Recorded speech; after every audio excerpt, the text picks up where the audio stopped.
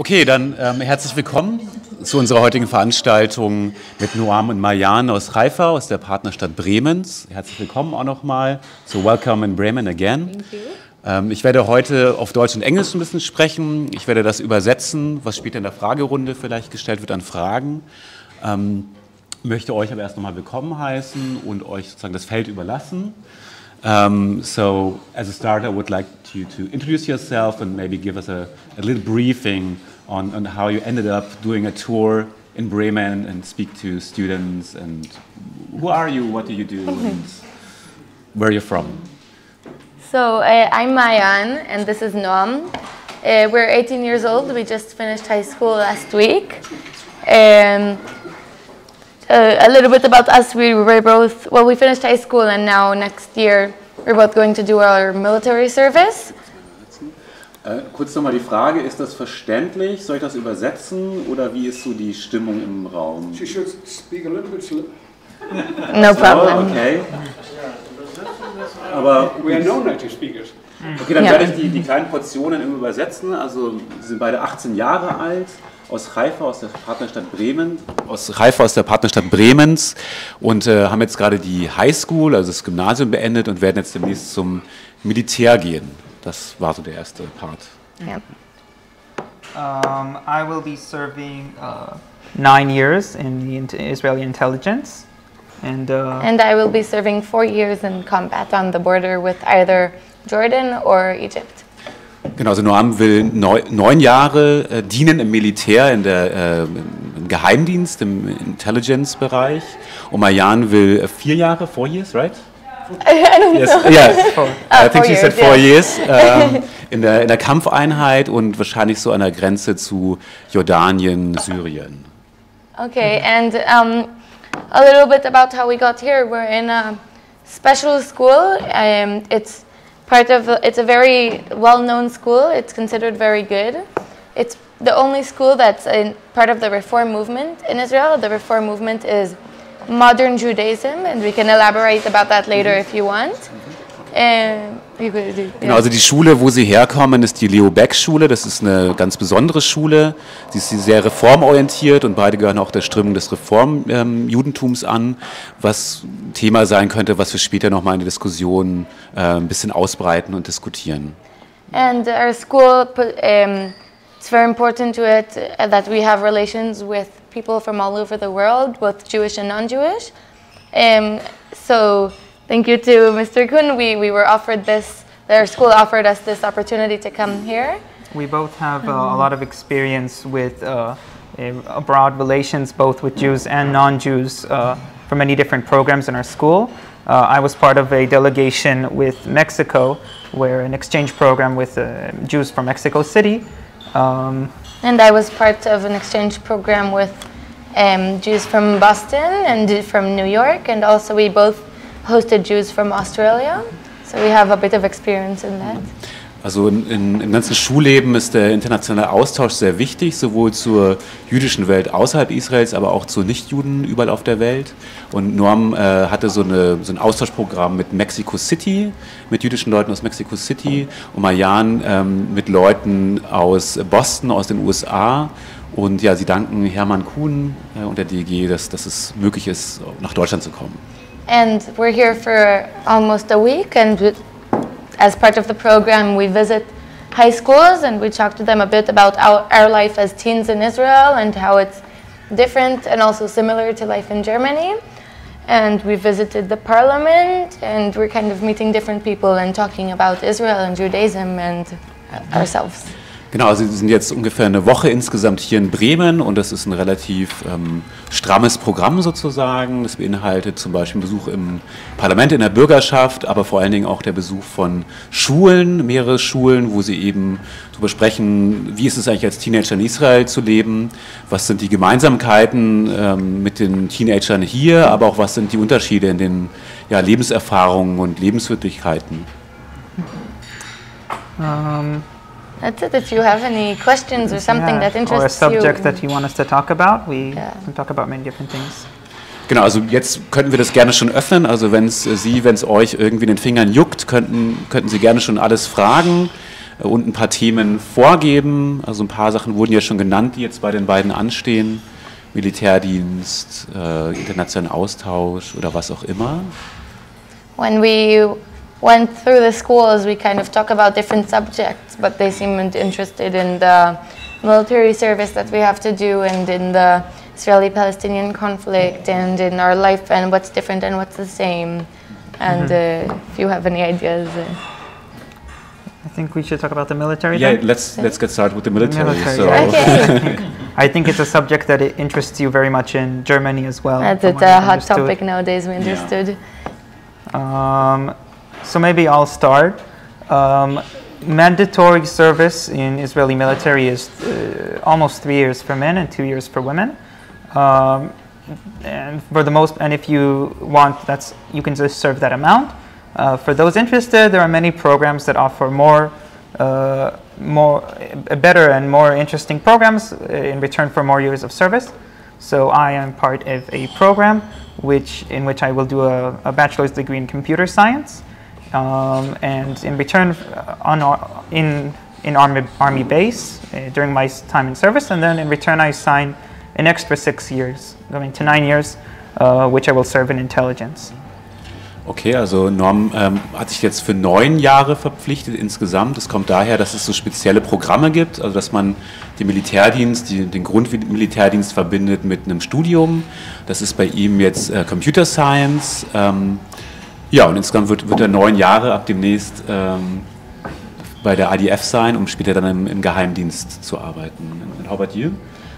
So I'm doing something a little different.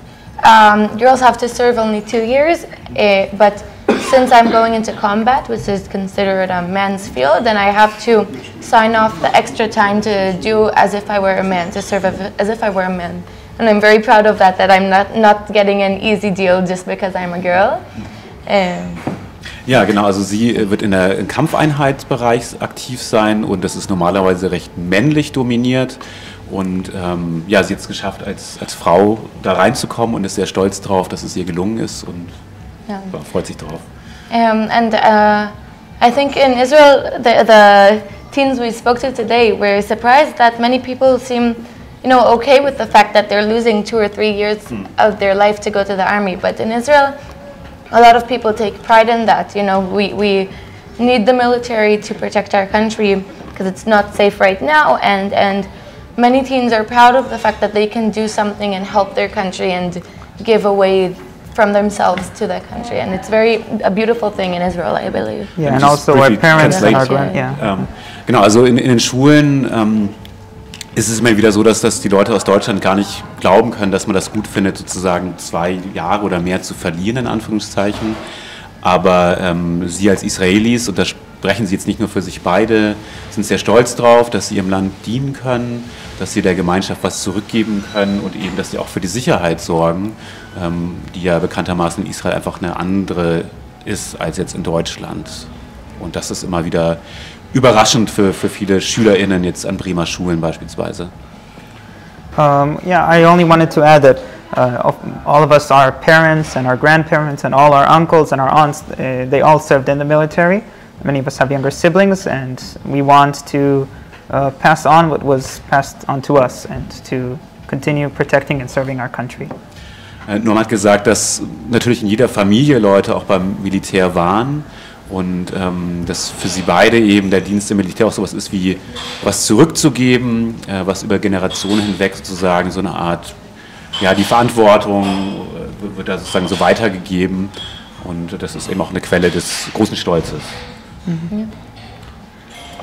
Just a question. Who was in the military here in Germany in the Bundeswehr? You? No. No? One only. He was in the military. So in Germany, I understood that when there was the mandatory service, you could do social service instead. Yes. And in Israel, it's a bit like that too. You need to have a good reason in order to not serve, but they take Which ones? So if you are very religious and the service would prevent you from practicing your religion, then you don't have to serve. And if you have any mental or physical health issues, and if you are a pacifist and you have ways to prove that you are really a pacifist and that's your beliefs, then you don't have to serve. And most people who don't serve, they do the social services. So it's less common than I think it was in Germany, but many people, there's even people at our school who volunteer as part of the social services that you do instead of the military. And that way you still give to your country and you're still, you know, you do something meaningful, and but you don't have to go to the military if that's not for you. Genau, Jan hat gesagt, dass es auch Möglichkeiten gibt, jetzt nicht zum Militär zu gehen. Da gibt es so eine Art sozialen Ersatzdienst. Und in den kommt man rein, zum Beispiel, wenn man sehr religiös ist und sagt, aus religiösen Gründen kann oder will ich nicht im Militär sein. Oder bei Mental Health Issues, also bei psychischen Problemen oder auch bei körperlichen Gebrechen oder Behinderungen. Und das ist dann zum Beispiel auch so, dass die Schule, die Leo Baeck Schule, die Möglichkeit gibt, dass Leute diesen Art Ersatzdienst in der Schule selbst machen. Okay. Any questions? Something you want any to know more about? Yes. Okay, Helga? In a best case scenario, I would think that people in Germany maybe can understand the situation of war or low intensity war in Israel better because of this terrible war of Putin against Ukraine. And I would like to know whether the situation for the European Union vis-à-vis this terrible war and what you think about the European Union and Germany is changing, because in recent years it was very often Israel said, the Europeans don't understand us, they are completely on another track. Is there any reflection in the open discourse? Let me just translate it for you. Yeah, no problem. Genau, die Frage von Helga Trüpel war, angesichts der Veränderung jetzt infolge des Angriffskriegs auf die Ukraine, also zum Beispiel mit dem Militär, dass das irgendwie anders diskutiert wird jetzt in dem Fahrwasser, war die Frage an die beiden, wie das Bild der Europäischen Union aktuell ist und ob es sich in den letzten Monat irgendwie verändert hat, weil lange Zeit eben auch auf die Europäische Union ein bisschen, einfach sehr, sehr kritisch gesehen wurde mit irgendwie diesem Antimilitarismus oder so. Ungefähr, glaube ich, habe ich es zusammengefasst. Ja, very good. Till, kannst du vielleicht ein bisschen lauter sprechen, dass es hier besser ankommt? Okay, sure. Well, we don't know a lot about the European Union because Israel is not a part of it, so it's kind of far from our lives. But has always been this feeling that we're kind of special in that way, because all of the European people that we know and all of the American people that we know do not have to serve. And when we were preparing for this trip, we understood differently, and we learned that there was mandatory service here until not so long ago. And it was kind of a shock that, okay, we're not the only ones. And I think it's a sad reality that it happens, and it happens in more places than we think. But I mean, the ideal would be that there's no war at all, obviously. Genau, sie sagt, dass es für sie neu war, zu lernen, dass es bis vor ein paar Jahren eben auch in Deutschland einen Militärdienst gab, einen verpflichtenden. Und dass es ein interessanter Fakt war und das natürlich eigentlich das Schönste wäre, wenn es sowas gar nicht bräuchte, aber die Welt ist leider eine andere.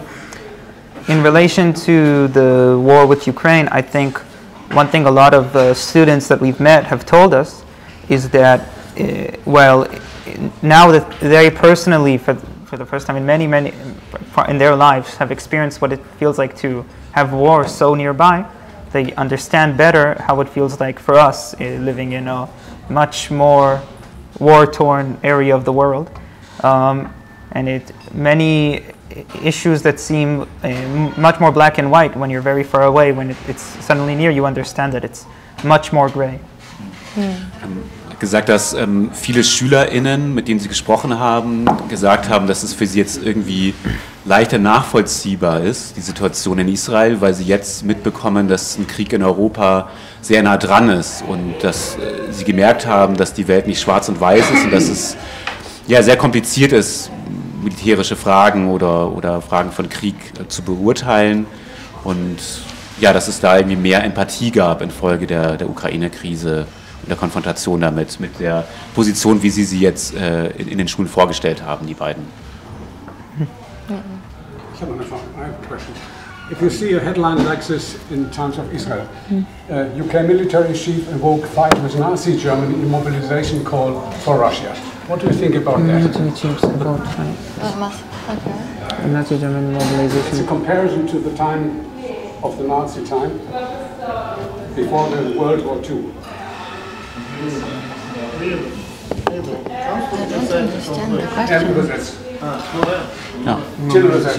Oh, okay, I understand. So, also ganz kurz, also ich glaube, genau, ich schaue mir kurz an. איך שגרמניה התחילה לתקוף היה צריך לעצור אותה מוקדם, איך שעכשיו צריך לעצור את רוסיה מוקדם.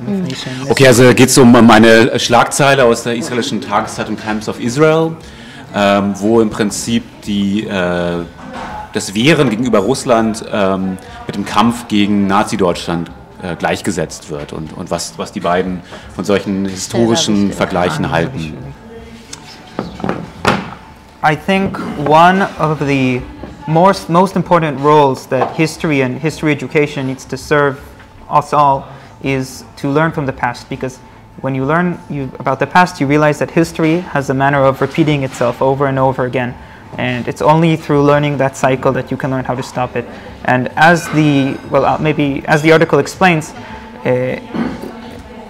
when World War II started, there was a long, if I understand correctly what the article is referring to, there was a long period where Germany was taking over neighboring countries, and with the purpose, because the other big countries like Britain didn't want to start a war, they stood aside. And that allowed Germany to grow much larger and become a much bigger threat and do much more harm. And in the same way, we need to learn from this and stop Russian invasion and imperialism early, before it becomes too big of a threat. Okay, würde ich auch noch mal kurz zusammenfassen.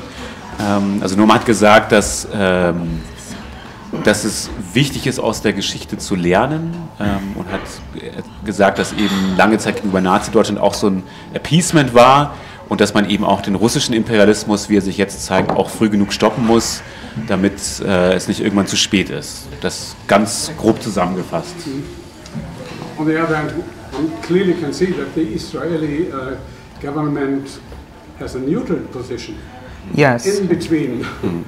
Yes. Yeah. Can you elaborate on that a bit? On Israel's stance towards? We don't agree with everything our government does. Let's start with that. But on this issue, I think it is important to state that we understand that war is new to Europe, but also Israel we are not necessarily in a position to intervene and assist much in Europe, in the sense that we are under a lot of pressure from the moment we started as a country. I definitely think we should be doing more. We should be doing much more in the terms of maybe the sale of weapons to Ukraine, which I think is something I'm disappointed in my government for the way it's acting. But I think it's also important to remember that war is regular to us in the Middle East, and we also need our weapons. Yeah, we can't give everything away and not have enough to protect our own. Genau, grob zusammengefasst haben beide betont, dass sie natürlich nicht mit allem übereinstimmen, was ihre Regierung macht oder sagt. Ist eigentlich logisch, aber vergisst man manchmal auch, weil ja alle Israelis immer als regierungstreu häufig gelten. In Bezug auf den Krieg sagt Noam, dass eigentlich mehr Waffen geliefert werden sollten an die Ukraine, aber dass natürlich auch klar ist, dass man die Waffen selbst in Israel braucht, weil das einfach eine sehr gefährliche, vom Krieg geprägte Region ist, wo man aus einer anderen Position auch argumentiert als jetzt in Deutschland, wo der Krieg eine relativ neue Situation ist, in der man sich befindet. Mhm. Okay, Leo? Ja. Achso. Ja. Okay, Daniel dann. Meine Frage. Vielleicht haben Sie schon gehört, das war ein Interview von russischer Außenminister Lavrov, hat ein Interview italienischer Zeitung gegeben und war Frage, wie kann Nazi in Ukraine regieren, wenn dort Präsident Zelensky ist Jude, Verteidigungsminister ist Jude, und was hat Lavrov geantwortet, wissen alle, ja? Dass Hitler hat auch jüdische Wurzeln und so weiter. Das war diese Empörung in Israel, die Regierung war gefordert, Entschuldigung, wenn sie haben gehört, ihre Meinung. So Leo is a Jew from Ukraine. Yeah? Okay. Yeah, so Leo asked you to comment on this interview that Lavrov gave in this Italian newspaper, where he said, "Oh, the Ukrainians are Nazis anyway, and Hitler even had Jewish roots." And what do you think about who said? Lavrov, the Russian foreign minister. Okay, he said that the claimed the Ukraine were Nazis, and yes, that's how we that justified Hitler even had Jewish roots. That's what he said, and this really went viral. And how was this, viewed at in Israel? Was there a big discussion about it? Well, I can say that I actually heard some discussions about this subject. From my history teacher, and also from I heard a short presentation about it at the university. And what's agreed is that, well, Ukrainians were very, very, very anti-Semitic, which is something we do need to accept. And even in the 1920s, I think almost 100,000 Jews were murdered in Ukraine from pogroms. So, of course, so it's not black and white, but at the same time, I don't know about Hitler having Jewish roots. I've never heard about that. That would be a surprise to me. Fake news. Fake news. I have heard that Russia tries to claim the Ukrainians today are Nazis to justify an invasion, which is insane, because while they may have been very anti-Semitic in the past, today I think from what I understand, the Ukrainians are much more liberal. Meanwhile, Russia is not, and so it's maybe a form of projecting, in fact. Vielleicht kurz nochmal übersetzt, grob zusammengefasst. Also vielleicht ist es eine Art Projektion, dass eben die anderen die Nazis sind, obwohl man selbst eben ein imperialistischer Aggressor ist. Und Noam hat noch darauf verwiesen, auf zwei Aspekte in Bezug auf die Ukraine. Zum einen, dass sie aktuell sehr liberal eingestellt sind, sowohl was jetzt die Regierung betrifft als auch die Bevölkerung, aber verweist eben auch auf eine lange antisemitische Tradition in der Ukraine selbst, also wo zum Beispiel in den 1920er Jahren Pogrome stattgefunden haben.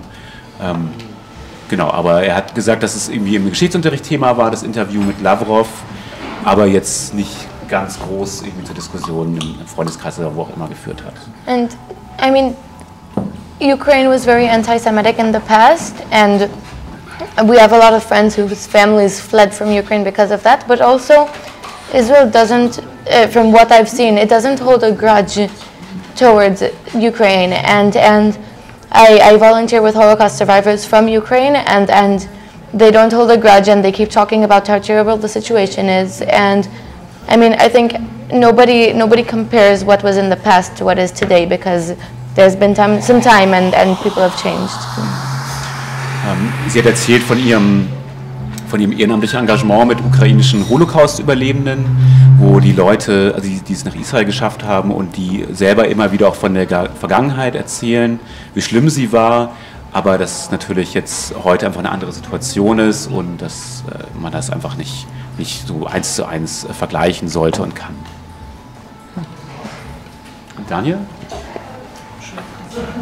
I have two questions. My first is it your first time in Germany? And second, what did shock you the most when you arrived here? Translating. Ja, so Daniel hat gefragt, ob das erste Mal war in Deutschland oder Europa? Deutschland, genau. Und was sie am meisten schockiert hat, nachdem sie angekommen sind, ob es da irgendwas gab. Das Wetter, das ist auch so heiß. Ja. Well, it's both of us first time in Germany, and it actually, the shock was about how similar it is to home. I mean, so the views are different and the people look different, but they have the same style, and the people we met at schools have the same interests that we do, and you know, the city kind of has the same tone as the city we live in. So the shock was actually how at home we felt here, and how, you know, there wasn't anything that's too different. It is, from our time in Bremen, I must say it's very unsurprising that Bremen and Haifa are twin cities. Yeah. They go together. Genau, Sie waren euch am meisten schockiert davon, dass alles dann doch relativ ähnlich ist, sowohl von den SchülerInnen, die Sie getroffen haben, die selbst ähnliche Klamottenstile haben, oder eben auch ja, die Stadt und ihr Charakter, und es ist nicht verwunderlich, dass es Partnerstädte sind, weil sie dann doch sehr gut zueinander passen. Also waren Sie durch nichts geschockt hier? So Vera asked if there wasn't any shock? No. No. Not yet, maybe. Maybe one thing that is very different is the how old the buildings are. So I think the oldest building in Haifa is still 20th century. And meanwhile here you have buildings where, oh yes, this was built, you know, 1500. Yeah. In Israel, you kind of either have buildings from the 20th century or buildings that are ruins from you know, the time Jesus was alive, and you don't have anything in the middle, or you have, but not a lot. Ja, also Sie meinten beide eigentlich einhellig, dass es interessant ist, dass die Gebäude hier relativ alt sind und dass man in Israel entweder sehr junge Gebäude hat, so aus dem 20. Jahrhundert, oder eben ganz alte, die noch aus den Lebzeiten von Jesus kommen, aber irgendwas sowas dazwischen, was man in Bremen häufig findet, kennen Sie halt nicht, und das fanden Sie irgendwie amüsant und lustig und vielleicht auch ein bisschen schockierend. Yeah. But in Bremen there are not so many old buildings because the war. Yeah, but we saw the town hall, and it was interesting to see, and we don't have anything like that or in that style. And the church, of course, the cathedral. And also the streets around that area, they also pretty old, right? Genau, also Sie haben zum Beispiel das Rathaus sich angeguckt oder das Schnorrviertel oder den Dom, und ja, das war sehr, sehr eindrucksvoll und eben zeigt, dass die Sachen hier schon relativ alt sind, aber jetzt nicht aus den Lebzeiten von Jesus. Ich habe auch zwei Fragen. Noam hat gesagt, er geht zum Militär längere Zeit und will zum Geheimdienst. Ich dachte, das wäre geheim, dass niemand weiß, wer da ist. Darfst du das hier sagen? Okay, he asked you, okay, so you reveal that you want to go to the intelligence, but he asked, isn't that a secret? You know? Or will you suffer any consequences for stating this here in public?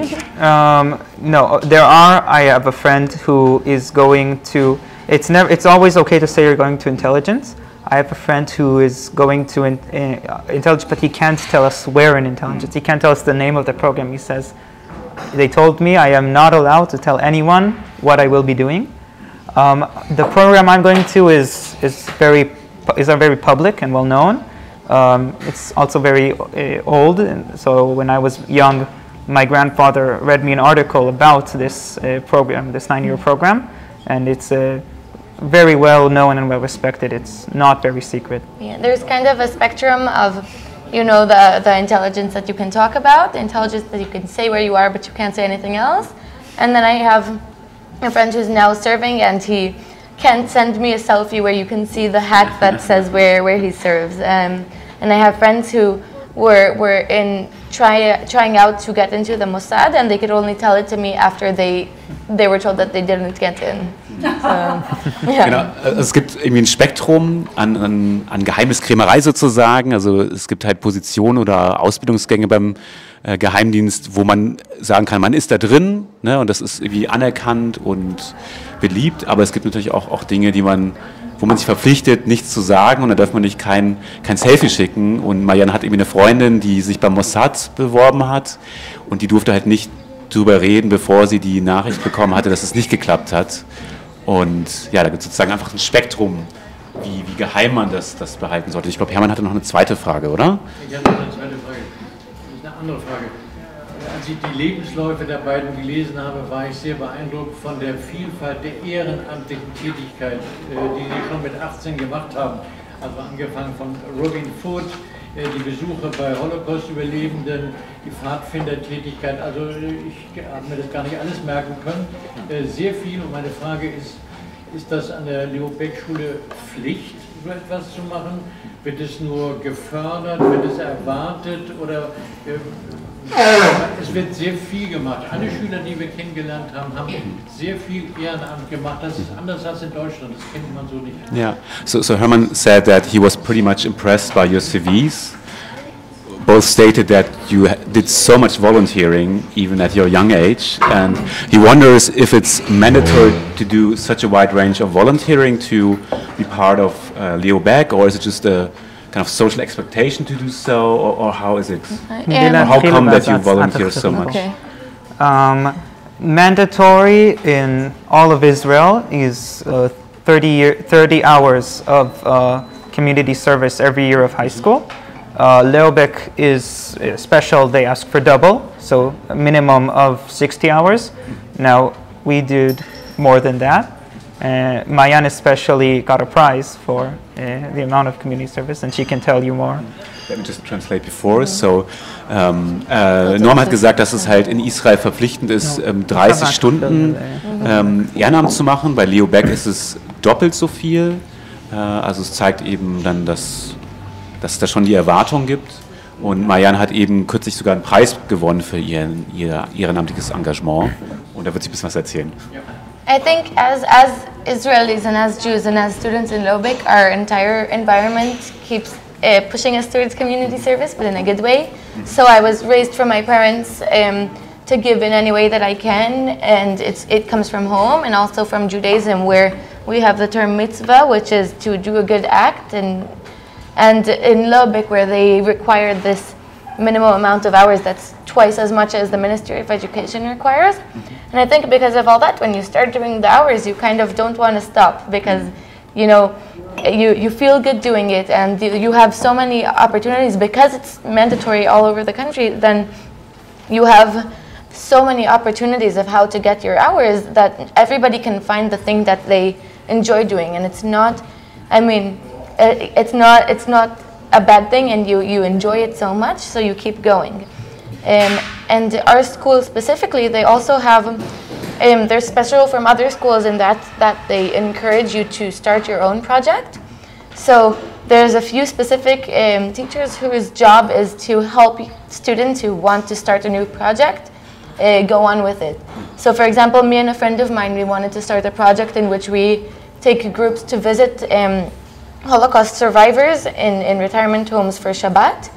And so we went to these people, to these teachers that are in charge, and they gave us contacts, and they helped us spread the word, and they gave us money, funding when we needed it.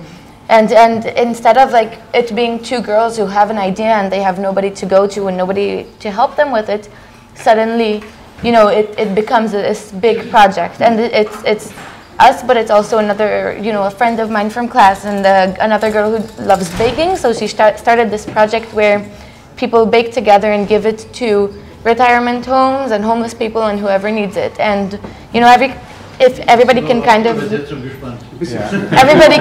create the project that they want, and that way they really enjoy the community service. Okay, ich versuche mal das zusammenzufassen. Also, oh ja, give me the CV.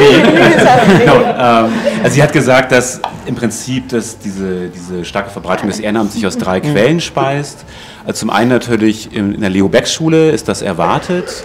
Dann gibt es in den Familien eben auch immer irgendwelche Mütter, Verwandte oder wie auch immer, die ihn da irgendwie animieren, das zu machen. Und als drittes eben das Judentum mit dem Mitzvah-Gebot, wo man sagt, okay, gut, so Nächstenliebe und soziales Engagement ist sowas wie eine religiöse oder kulturelle Pflicht oder ein Gebot. Und sie hat erzählt dann noch von ihrem eigenen Projekt und hat betont, dass in der Leo Baeck Schule eben da super gute Strukturen sind, sodass, wenn sie eine Idee hat, zusammen mit einer Freundin, dass es einfacher ist, die umzusetzen, dass sie Gelder bekommt, dass sie von ihren LehrerInnen ermutigt wird, das umzusetzen und so weiter und so fort. Also das heißt, wenn man eine Idee hat, dann ist es relativ leicht, die umzusetzen und auch eine längere Zeit umzusetzen. Und was sie jetzt macht mit einer Freundin, ist eben Holocaust-Überlebende zu besuchen zum Schabbat und denen Gesellschaft zu leisten. Und ihre Freundin zum Beispiel, die backt total gerne und die bringt dann eben immer selbstgemachtes Gebäck mit und dafür gibt es dann eben auch Geld und so weiter, sodass sie jetzt nicht auf den Kosten sitzen bleiben. Und das ist im Prinzip ihr Projekt und das konnte sie durch die Unterstützung der Leo Baeck Schule total einfach und bequem realisieren. Nein, junge Leute immer erst. So, youth first. Yeah. First. You mentioned before that you are part of the Reform Judaism community. Like it's not a, I think it's not a big thing in Israel. So like you could say, or I could say, it's like a minority. And like, do you feel different? What is like the meaning for you? Yeah, because you mentioned it, so maybe it's something that it's also part of your identity within Israel community. So Ganz kurz für die Übersetzung. So, Daniel hat gefragt, dadurch, dass beide halt dem Reformjudentum angehören, was es konkret für sie bedeutet im Alltag in Israel und was der Status dieser Strömung ist in Israel.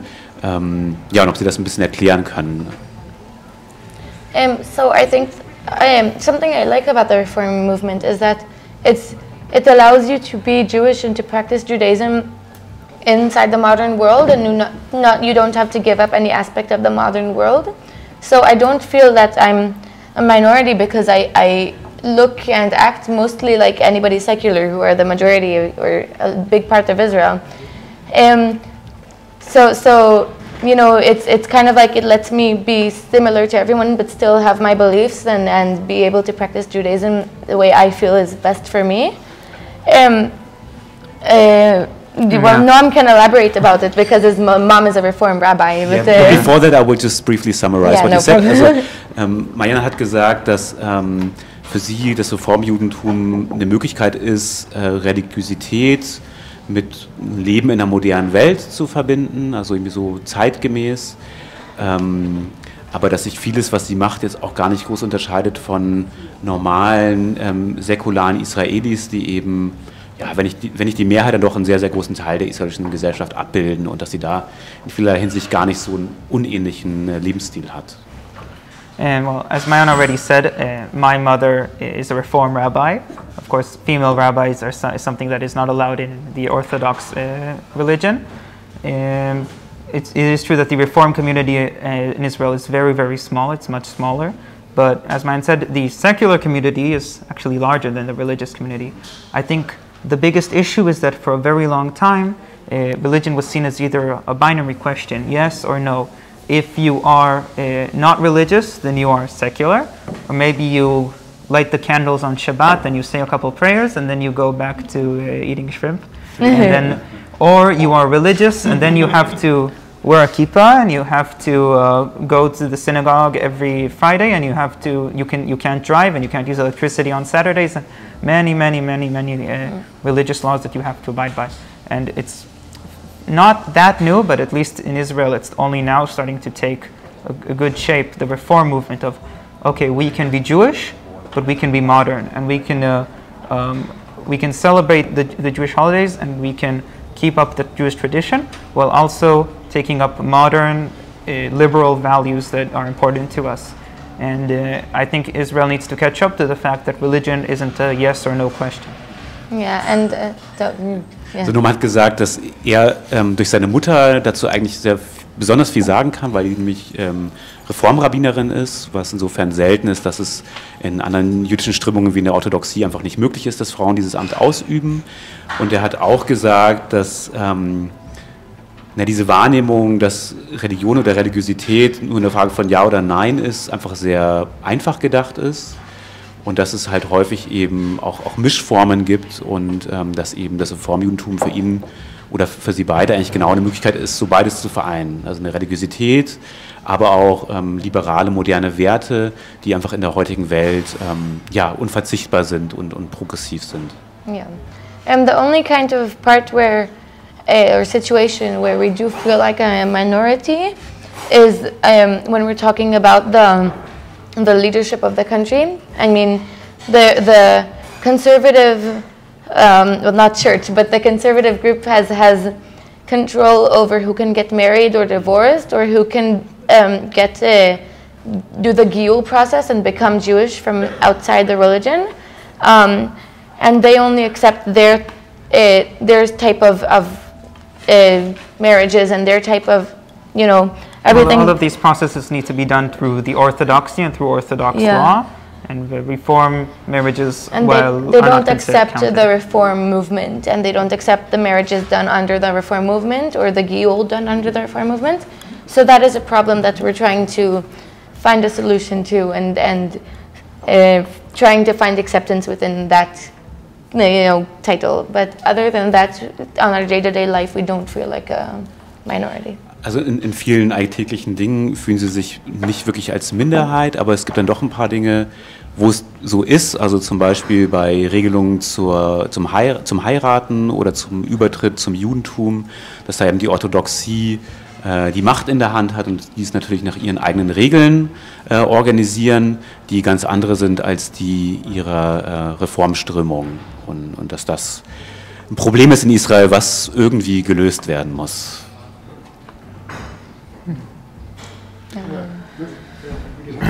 Ich hatte mich, glaube ich, als Daniel gemeldet. You both belong to this gifted program in your school. Tell us a little bit about that, because we don't have it in our schools, and so we need to learn what is the character of that, and especially my question is, have you been selected to visit us because you belong to that program? Is that? Genau, also Vido Wittekind hatte gesagt, okay, wow, ihr seid ja Teil von so einem Förderprogramm, und er wollte eigentlich wissen, wie es dazu kommt, dass Sie Teil dieses Förderprogramms sind und ob Sie das ein bisschen ausführen können. So, from our time here, I will start by saying that we understand that the Germany school system is also different in the sense that you have gymnasium and many different types. In Israel, it's much more simple. For the most part, people who are not in a gifted class will go learn mostly the same things and go through learn the same amount of years and the same subjects, aside from voluntary or choice majors. In Israel, for that reason, what we have is the gifted class, which basically you take a test, everyone who wants to. They take a test, it tests many different things, mostly I think IQ, and then the top percentages are given the option to join a gifted class, but they can also stay with a regular education if they prefer. I joined the gifted class in 7th grade, Mayan joined in 5th grade. Genau, ich übersetze nochmal ganz kurz. Also Noam hat erzählt, dass sie Teil von so... Okay, Noam hat ja gesagt, dass sie Teil von so einer begabten Klasse sind, also dass es möglich ist, über Tests, also zum Beispiel die einen IQ-Test beinhalten, Teil von diesen begabten Klassen zu werden. Und Mayan ist schon ein bisschen länger dabei als Noam, aber beide sind drin und ja, freuen sich dabei zu sein. Ja, meine Frage war ja, was Sie empfinden, dass es in Deutschland das nicht gibt. Ne? Hier gibt es sowas nicht. Yeah. Und sind Sie eine Elite in der Schule? Das ist so Vido wondered if you perceive yourself as a kind of part of the elite of your school, and what you think about the German system, which is hierarchical, but at the same time doesn't have these special classes for gifted people. Well, Du müsstest lauter sprechen. Sorry, I raised my voice. Okay. Well, first of all, the fact that we're in a gifted class is, you know, we passed the test. We did the test when we were in 2nd grade, and it mostly just it tests how fast you learn, not how smart you are, but how fast you understand what is being taught to you. So the entire you know, the purpose of the class is not anything about being smarter. It's just all those kids who would be bored in the regular classes because the teachers teach everything a few times until everybody realizes it. Now this is a class for all of them to be put together, and the teacher can teach more quickly, and not have to, and they don't get bored anymore. And because the teacher teaches more quickly, then we have enough time to study more and to have all sorts of, learn stuff that regular classes would not. But it's not anything about how smart we are, just about how fast we understand the subject. Genau, also Marianne hat gesagt, dass es bei diesen speziellen Klassen eigentlich nicht darum geht, dass die Leute schlauer sind als die anderen oder besonders schlau, sondern es geht eher um die Auffassungsgabe und dass dementsprechend halt dann die LehrerInnen ein anderes Tempo wählen, wenn die Leute unglaublich schnell die Sachen aufnehmen, als bei Leuten, die einfach ein bisschen länger brauchen und dass es dann einfach effizienter ist, wenn man das Lernen so organisiert. I would also like to add that many students who join the gifted class actually have a harder time in easier regular classes because what can seem like laziness or lack of concentration is that they get bored from how normal classes are taught, and they can flourish much better. Also, from a social perspective, a lot of gifted kids suffer from bullying and many things like that, and in the gifted class you can say that it feels much more like a family, and it's much more understanding. But one question, but isn't having the capacity to learn quickly part of being smart? I don't know. I'm not sure about it. Maybe, and maybe how much you learn and how much you use that capacity. But the purpose of the class is not to have the smart people together. It's just so that those people don't get bored in other places. The important part is that it's not a perfect test, but the idea of the test is that you can't study for it. You can't send your child to a course or a private tutor so that they can join the gifted class easier. It's supposed to measure something that cannot be taught, something of that form. And for that reason, it's supposed to be equal. It's not preferential towards people who have money for tutors or things like that. Is emotional intelligence tested as well? Or no. And the joke. You know, there's a debate now about the connection of EQ and emotional. Well, the joke about the class is that it's a bunch of people who know a lot, but they don't really know how to talk to other people. Let me just translate. No problem. For you. Yes, no, it's fine. Also, was Noam gesagt hat, dass es eigentlich auch zwei Vorteile hat, in so einer speziellen Klasse zu sein. Also zum einen langweilt man sich nicht so schnell, weil wenn man die Sachen sehr schnell aufnimmt, dann ist es blöd, einfach Däumchen zu drehen die ganze Zeit. Und das Zweite, was er noch hervorhob, war, dass viele Leute, die halt begabt sind oder sehr schnelle Auffassungsgabe haben, dass die auch Mobbing ausgesetzt sind und das natürlich in der Form halt nicht stattfindet, wenn alle Leute ähnlich schnell oder ähnlich begabt sind.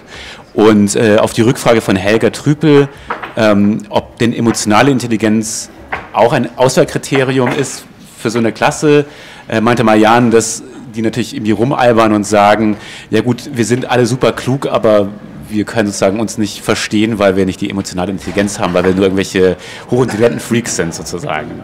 And to answer your question about if you think we got sent here because of that class, I don't think so, because I mean, first of all, they could have chosen any other people from our class, and also I think that we got sent here more because we are at a good level of English in not all of our classes, and because we have a lot of experience talking to people in English about Israel and talking to people abroad about Israel, and because of our our volunteer work, and because of many different things that are not related to the class. I think, I mean, how smart we are isn't really tested in this trip. It's more about how we know how to talk to other people and, show our opinions. Ich würde auch gerne noch mal eine Frage stellen. Ja, genau, also Sie haben halt noch mal irgendwie auf dieses Thema emotionale Intelligenz hingewiesen und dass es irgendwie nicht darum geht, dass man irgendwie schnell redet oder so, sondern dass ja eben diese Auffassungsgabe das Zentrale ist. Genau. Und genau, dass man das eben auch lernt, dass es jetzt nicht so ist, dass man das mit der Muttermilch aufnimmt, sondern dass es eben komplizierte... Genau. So ungefähr. So, okay, Leo Rosenberg. Meine Frage. wissen Sie alle, schon lange Zeit dauert es, stabile politische Situation und jetzt kommen in kurzer Zeit 5. Parlamentswahlen und das Ihre Meinung, das Ursache, das ist grundsätzliche prinzipielle Unterschiede, diese Widersprüche zwischen Netanyahu, Bennett, Lapid und so weiter. Oder das ist nur, sagt man, persönliche Ambitionen. Verstehen Sie mich? Ja? Das ist tiefe Unterschiede. Oder zwischen Parteien und das ständige Streitigkeiten. Verstehen Sie das? Darf ich die Frage ergänzen? Sure. Wer gewinnt die nächste Wahl? Okay, so all right, so these two questions refer to the elections, the upcoming elections, and Leo asked you to comment on the huge amount of elections you had in the last couple of years, and also to comment a bit on the differences of the candidates. For example, if you distinguish between Netanyahu and Bennett, what are differences in terms of policies, if I understood him correctly? If you just give a little briefing, and then Hermann asked you to make a guess who will win next time. So. Well, I mean, first of all, about the fact that there's so many elections, it's very frustrating, and we have, you know, every time we have an election, it's all the groups are focused on kind of taking over each other and who's in charge, and they don't focus enough about actually doing anything. So all of the citizens, I think, are very frustrated about how, you know, we've been in such a long time where nothing has been changing, or barely anything has been changing, because the groups can't do anything because the opposition keeps taking them down, or they can't form a coalition, and nothing actually happens, and nothing actually, you know, changes for the citizens. It's all inside politics. Let me just translate. Also Marianne hat gesagt, dass es für sie und auch viele andere Israelis sehr frustrierend ist, dass es halt immer wieder neue Wahlen gibt und dass das sozusagen auch ja, so einen politischen Fortschritt lähmt, weil man halt immer damit beschäftigt ist zu wählen, aber auch, dass es unter den PolitikerInnen oder in den Parteien ja eigentlich nur darum geht, wer gewinnt die nächsten Wahlen und wer kann mit wem irgendwie zusammenarbeiten, aber dass eben häufig inhaltliche Fragen dadurch sehr, sehr in den Hintergrund rücken und dass das natürlich einfach problematisch ist, weil es einfach viel zu tun gibt in Israel. I understand that the Israel politics system is similar to the German federal politics system, where it's there's a vote and there's many different parties, each representing different populations and different things, and then they need to form a coalition. Now, in Israel politics, the right wing has a very large lead always. The problem is that there is fracturing. The problem for the right wing is that there is fracturing within, between, of course, Netanyahu, who was sitting for a long time, who always sides with the religious right, and there is also a secular right who, in many ways, opposes Netanyahu and opposes the religious right, and wants secular right-wing politics in the center. And now we had a problem where many different elections happened, and we reached a sort of stalemate where Netanyahu could not form a coalition, but neither could the opposition, because it meant taking left-wing, extreme left-wing parties and uniting them with Bennett, who is right-wing. Eventually, on the fourth election, I think I lost count. Fifth or fourth, something like that. On the fourth election, Bennett and Yair Lapid, along with all the rest of the left, managed to strike an agreement, making 61 out of 120. In order for the government to collapse, that meant that two people in parliament needed to switch sides, which surprisingly lasted for a long time, for a long time, relatively. Yeah, and then eventually, meanwhile, Netanyahu on the opposition, he went through the strategy of constantly using the fact that we had a coalition that made no sense, honestly. So he would suggest a law, and you would make weird scenarios, because it's important for a coalition to always vote together, otherwise the coalition falls apart, forcing Bennett to, or even forcing left-wing parties to vote against LGBTQ issues, which was very difficult for them and almost killed the government. Eventually it worked. I think I prefer Bennett over Netanyahu simply because I don't like Netanyahu and I think he's very corrupt. Unfortunately, about what Harkoon said, I am worried. Bennett, I don't think will get any votes at all, and I think Netanyahu has a good chance of coming back. Let me just try to translate before you. Yeah, that's a lot. I'm sorry. No, it's fine. Ganz grob zusammengefasst hat Noam nochmal betont, dass es selbst im rechten politischen Lager verschiedene Strömungen gibt, also sowohl auf einer Seite halt religiöse Rechte oder eben auch säkulare Rechte und dass man das jetzt nicht in einen Pott werfen sollte. Und er hat auch erzählt oder betont, dass, weil es so viele verschiedene Parteien oder Parteilisten gibt, dass häufig die Situation extrem fragil ist, also dass es sehr knappe Mehrheiten nur gibt und dass eben in der aktuellen Koalition einfach so viele verschiedene Parteien versammelt sind, also dass eine Kombination gefunden worden ist, die eigentlich keinen Sinn macht, weil so viele verschiedene... Genau, erstmal mit arabischer Partei, dass eben so viele verschiedene Parteien oder Parteilisten daran teilnehmen. Und er hat auch nochmal betont, dass Netanyahu in der Opposition die Strategie fährt, die Regierung zu spalten, indem er irgendwelche Gesetzesvorhaben einbringt, die zum Beispiel linke oder progressive Parteien dazu zwingt, gegen LGBTI-Rechte zu stimmen, also gegen die Rechte von Lesben, Schwulen und so weiter. Genau. Grundsätzliche linke, rechte Verständnisse, wie Bremens und andere Verständnisse, das ist früher war, das deutlicher, linke, rechte und das Verständnis. Aber jetzt alles so gemischt. He said that everything is quite blurred in Israel. So, yeah, I think a big part of the problem is that most parties are either saying just Netanyahu or just not Netanyahu, and you don't have anyone saying anything actually about what they want to do, and what it's just to make sure he's in charge or he's not in charge, and because of that nothing happens. And I mean, for example, what would be our equivalent of the Green Party, Meretz, it doesn't get enough votes simply because it's not. I mean, it's smaller, and people would rather vote for the big, just not Netanyahu party than give their votes to someone who they may agree with more, but has less chance of overthrowing Netanyahu.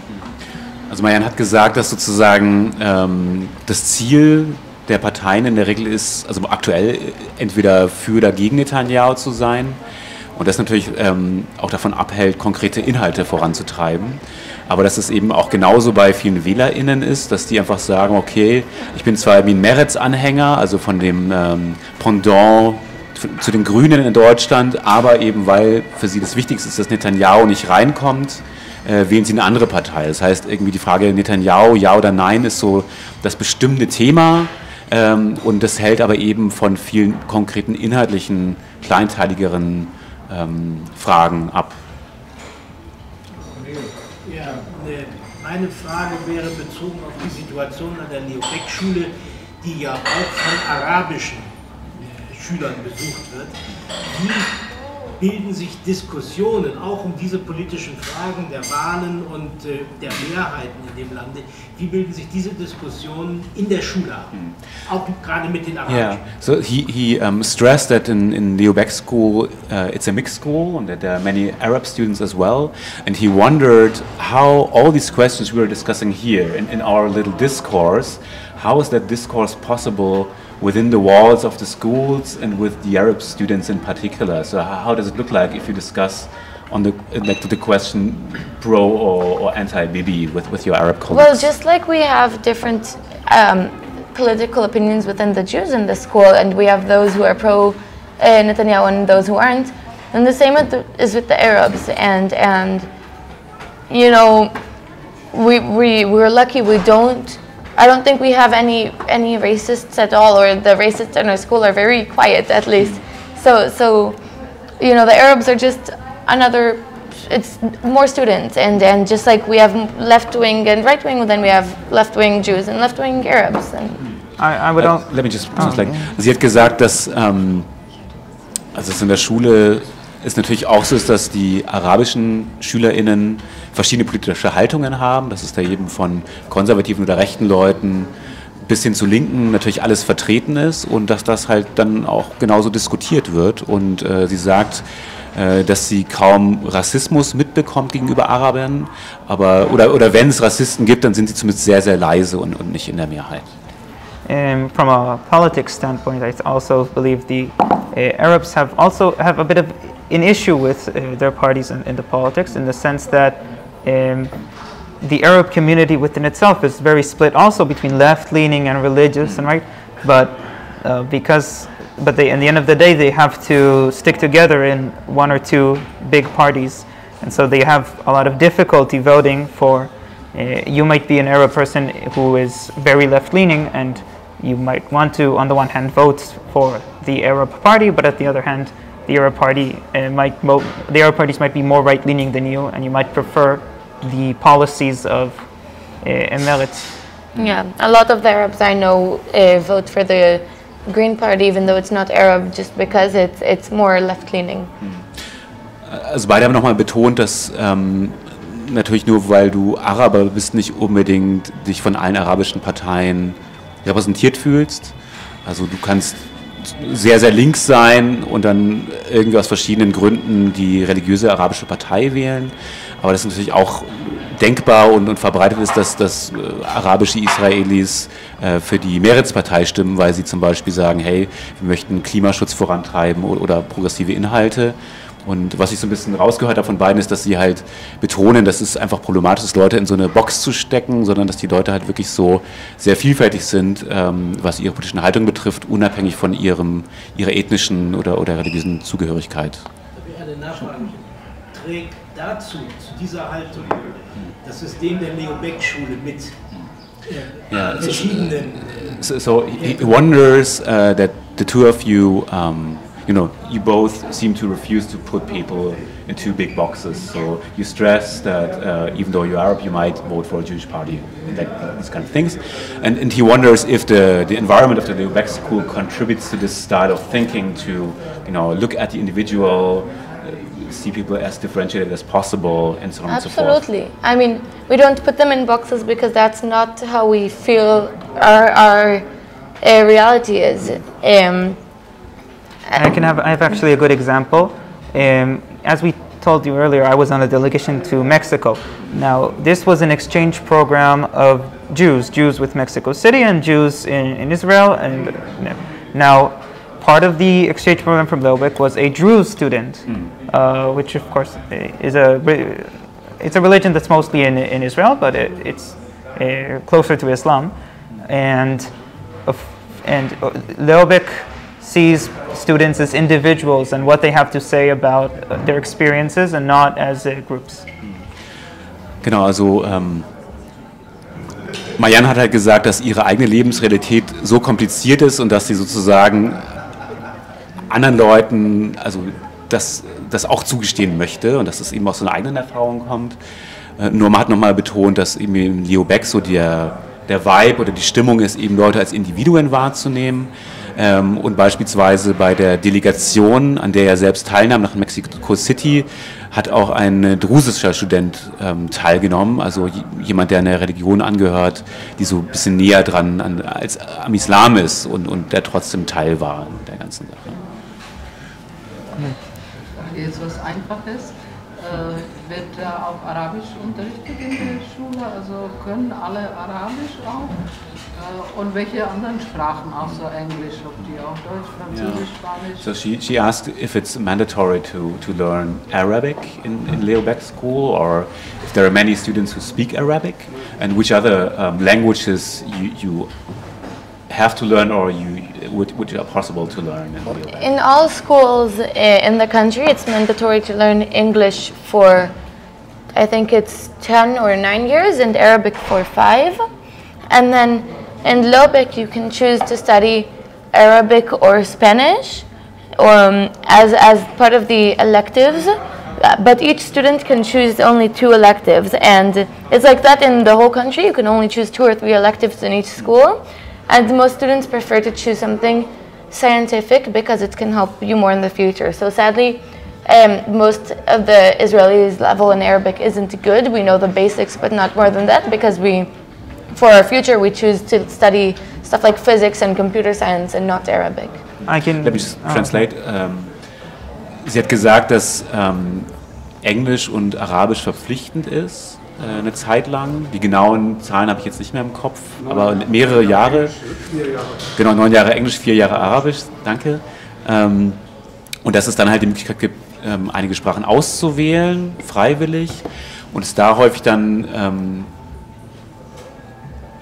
dass man halt später irgendwie Physik oder irgendwie Naturwissenschaften oder dergleichen studieren will, dass diese Wahl dazu führt, dass man jetzt dann nicht sich weiter auf Arabisch spezialisiert, sondern dass man dann eher andere Sprachen lernt, die einem später mehr helfen im Berufsleben, an der Uni und so weiter. Zum Beispiel Spanisch. Und zum Beispiel Spanisch, aber auf jeden Fall nicht Arabisch. Und das heißt, dass viele Leute in Arabisch Grundkenntnisse haben, aber wirklich nur Grundkenntnisse, aber jetzt nicht auf Arabisch studieren könnten oder wie auch immer. Und Deutsch ist no German. But you can not in our school at least. I know some schools teach French, so there might be German too. But in our school, it's only Spanish and Arabic. But we do study it for 5 years, so we do know the basics and we do know how to read, even though we don't have a good vocabulary. And many places in the army can teach you, or some places in the army you study Arabic as part of that program, so you learn a bit more. Ja. Also sie hat nochmal betont, dass eben viele Leute gute Grundkenntnisse haben im Arabischen und lesen können, aber halt einen sehr geringen Wortschatz haben, dadurch, dass sie es nicht üben und nur kurz lernen. Und Marianne hat auch nochmal betont, dass es eben in der Armee die Möglichkeit gibt, die Arabischkenntnisse zu verbessern und auszubauen und dass es da nochmal spezielle Programme gibt und ja, dass man das da einfach intensiver lernen kann. Mhm. Ja. Wir sind ja nur noch ein kleiner Kreis. Actually, is the translation still needed? Yes. No. Kurze. Nochmal eine kurze Frage an Noam. Noam, you wrote here in your presentation that you took part in conferences between the USA and UK on issues like talking across the racial divide in Israel. Where is your knowledge coming from of racial divide in Israel? Is it theoretical, is it studies, or is it daily life? Let me just translate. With your experience. Vido hat aus dem Lebenslauf von Noam zitiert oder darauf verwiesen. Und da hat er eben geschrieben, dass er an einer Konferenz teilgenommen hat und dass er sich für die Themen Racial Divide interessiert, also sozusagen die soziale, politische Trennung oder die Lücke zwischen den verschiedenen ethnischen Gruppen in Israel. Und dann fragte Vido, woher hast du dieses Wissen eigentlich? Where does it come from? So I'd like to say that I'm no expert in politics. I'm not a politician either. The conference that is referring to was with 2 Jewish students and 2 Arab students from Leo Baeck, speaking each of us of our experience after the riots that happened last May, or well now 2 Mays ago. The point wasn't to delve into deep political science or talk about politics or parties. It was to talk about our experiences as individual teenagers in a mixed city, in a mixed high school, to say how we see. And I think what we got from that is that both us and also the Arab students were very disappointed in the fact that violence occurred in what is usually historically a very peaceful mixed city, we're both looking for more communication, more shared existence, and more peace. Also er hat nochmal betont, dass das eine Delegation war, wo sowohl 2 jüdische als auch 2 arabische SchülerInnen der Leo Baeck Schule teilgenommen haben und es dabei weniger darum ging, Politikwissenschaft zu betreiben oder Theorien zu erklären, sondern dass die aus ihren individuellen Erfahrungen gesprochen haben und sich dabei vor allem auf 2 Sachen bezogen haben. Zum einen auf das Leben in der gemischten Stadt Haifa, aber eben auch speziell ihre Erfahrungen oder ihre Wahrnehmungen der Ausschreitungen im Mai 2021, wo es auch in Haifa eben zu Gewalt gekommen ist, und alle waren sich da eigentlich einig, alle Leute der Delegation, dass es irgendwie bessere und mehr Kommunikation zwischen Gruppen braucht und dass alle hoffen, dass es ja, friedlich bleibt. Darf ich noch eine Frage stellen? So. Ich glaube, wir sind ja noch am Ende. Ja, uns beschäftigt ja sehr viel die Frage, wie geht es weiter in der Konflikt zwischen Israelis und Palästinensern. Ist das überhaupt Thema in der Jugend in Israel? Wird darüber noch geredet oder ist das sowieso unlösbar und auf alle Zeiten irgendwie wird es so bleiben? So he asked the question, given the fact that in Europe or even in Germany, the Israeli-Palestinian conflict is the hot topic when it comes to Israel. He wondered, how is the situation in the Israeli youth or in your school? Is this a topic at all, or do you think that it cannot be solved anyway, so you rather move on to other topics which are more, you know, feasible to address? It's, well, I mean, first of all, it's a heavy topic, so it doesn't come up on our day-to-day conversations. I think most of the, well, we're surrounded by a specific, you know, type of youth. Most of our friends are kind of have the same political opinions as us, so I can't say for everybody, but from what I see, most of the youth we're surrounded by have the same opinions, and we all believe that the ideal solution would be some sort of two-state solution, but it's more complicated than that. It's not as easy as it sounds. And day to day, it isn't a topic we talk about because we're kids and we don't talk politics that much. But it does come up a lot whenever there's a bit of tension in the Middle East or specifically in Israel, and we start seeing posts about it on social media coming from celebrities and stuff like that who post stuff about Israel that they don't necessarily know enough to be making those posts and to be, you know, they affect so many people. And so every time there's a time of tension, suddenly everybody starts buzzing about it and you know, starts talking about it, and we start posting ourselves about how the other side of things, because there have been many celebrities who've posted stuff against Israel, and the stuff they posted wasn't necessarily always right and factual. So there's a buzz about that every time, but usually we agree kind of on the same ideas and the same principles. Also sie hat nochmal hervorgehoben, dass natürlich so im normalen Alltag als Jugendliche man jetzt nicht sich permanent mit dem Konflikt beschäftigt, da gibt es irgendwie andere Themen, verständlicherweise.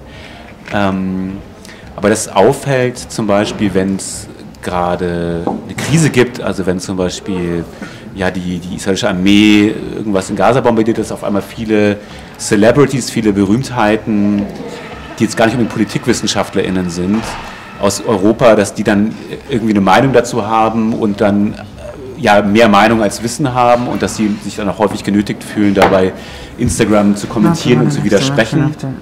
Aber insgesamt hat sie nochmal betont, dass Zwei-Staaten-Lösung gut ist und gut klingt, aber natürlich immer Politik sehr kompliziert ist und jetzt keine einfachen, ja, keine einfachen Botschaften. Yeah, well. No, do you want? I will. There's another. We have some breaking news from 20 minutes ago. Okay. Bennett decided not to run in the next elections. Oh, okay. I will say that it's the reason why it is unsurprising is that the way, in order for there not to be 50 political parties every election, I'm pretty sure Germany has a similar system. You need to get at least 4 parliament seats in an election in order to be able to join the parliament. No, they have 6, right? There are the minimum is 4. But Yamina has 6, right? They had in the previous election. This election they were not going to get 4. So it just saved his pride mostly. Okay, also Noam hat halt eine Schlagzeile aus Israel, die vor 20 Minuten ins Internet gepostet worden ist, kommentiert. Also es geht darum, dass der aktuelle Premierminister Naftali Bennett nicht nochmal antritt bei den nächsten Wahlen. Und Noam meinte, dass es einfach daran liegt, dass die Aussicht nicht da ist, dass er genügend Sitze bekommt und dass er eigentlich sowas wie seinen Stolz retten will und jetzt keinen aussichtlosen Kampf führt. Do you also want to add something? No. But I wanted to ask you a last question. I mean, it's also a heavy topic, but I wonder, how do you think, or I would like you to comment on Iran going nuclear, and how do you perceive the threat and the very likely war that will start as soon as Israel will start with the preemptive strikes, which is also pretty likely. So how is the situation perceived in Israel, and how do you perceive it as two individuals? I'd say that Israel is now in a position where we've signed peace treaties with two neighboring countries, and Lebanon and Syria are not in positions where we feel as scared as we used to from them.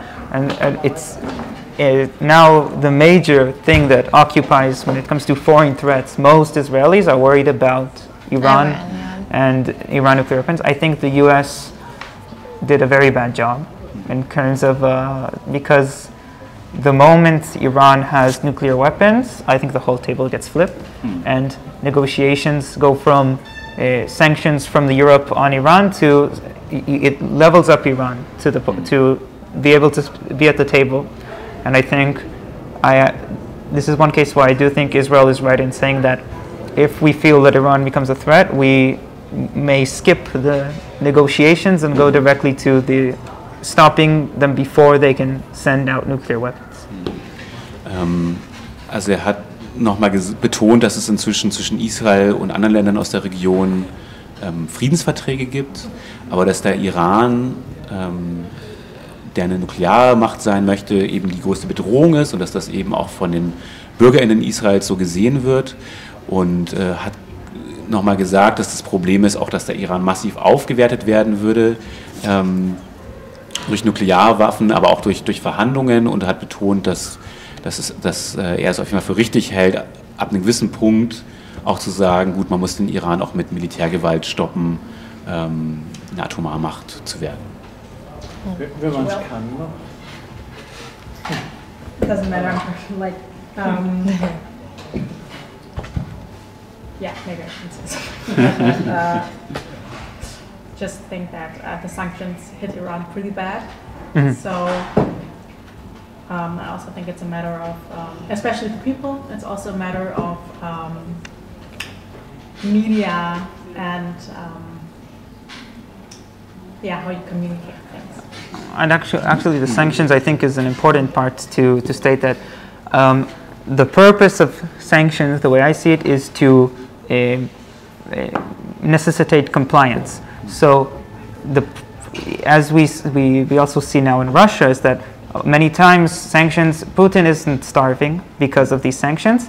The people are, people who may or may not support what the government is doing.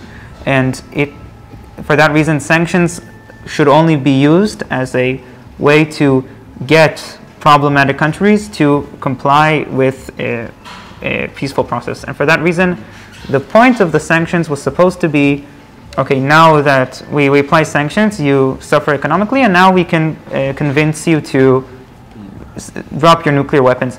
The problem is that they applied sanctions, hurt Iran's economy, made Iran very desperate, but didn't apply the proper, in my opinion, the proper way.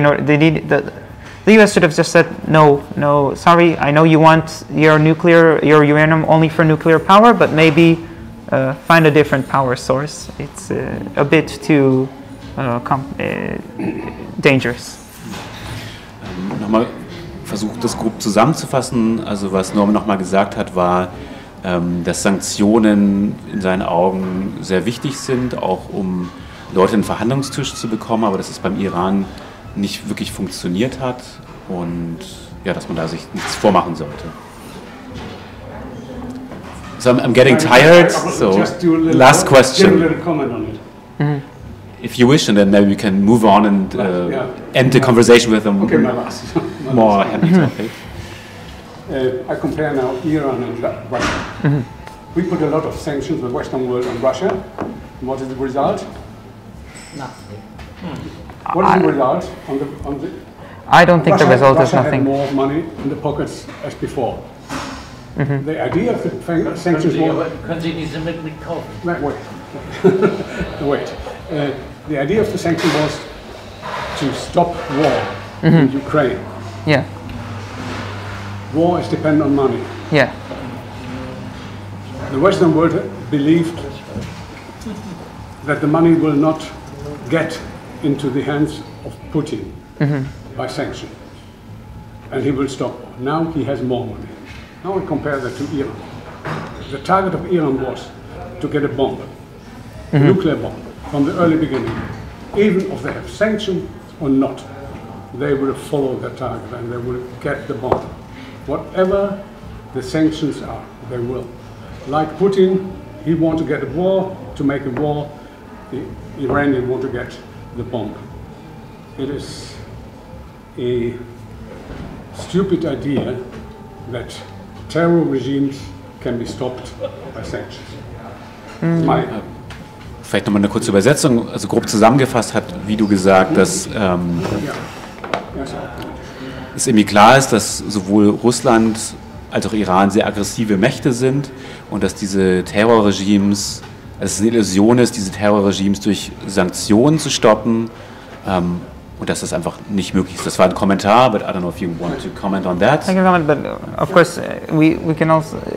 I partially agree and partially disagree. Okay, so go ahead. And but it's also now it's a pretty big subject into. I think that the mistake that it was made with both is that sanctions sanctions alone won't stop anyone. That is true. You use sanctions to give yourself a higher place in the negotiating table. Basically, it's a show of power. It's to say, we understand Iran that you want nuclear weapons, and we understand that this is here. If you try to do what we don't want you to do, we'll start with these sanctions, and they will get worse. And until you agree with us, we will. It's the only way to enforce negotiation with a country that does not want to negotiate, except for war. And so now, if you just say here, be poor, and now hopefully you will stop, it won't work. I agree. But it gives you a higher place. It's a theory, You see that on Russia. Vielleicht nochmal grob zusammengefasst, also was Noam betont hat, war, dass natürlich so Sanktionen den Effekt haben, dass man sich eine bessere Verhandlungsposition erarbeitet, von der ausgehend man dann einfach machtvoller agieren kann. I'd like to remark finally that Iran is not a terror regime, or I wouldn't refer to Iran as the term terror regime. I think that's a new yeah, that's a bad ending of the debate. Sie hat gesagt, dass in ihren Augen der Iran kein Terrorregime ist, dass sie diesen Begriff nicht gut heißt. Ja, was ist es denn sonst? Okay, we can maybe continue with the discussion at another table. Yes. So thank you very much for coming or being here, and we were glad to. Let's move on with a couple of beers, some nice food. Yes. Thank you for having us. Yeah, sure. Thank you. Thank you very much. Also die jungen Leute gehen jetzt was essen und geht nicht. We have a gift for the... Ja, können wir auch. Ja, מתי אנחנו מביאים? Yeah, we can go all together. למי אנחנו מביאים? So habe ich das verstanden. Okay. We have a gift from Israel to the Young Forum of the DIG. It's a khamsa, which is a symbol of luck. It's the hand. You guys are forum. Thank you very much. Thank you for having us. Sure. Thanks for being here.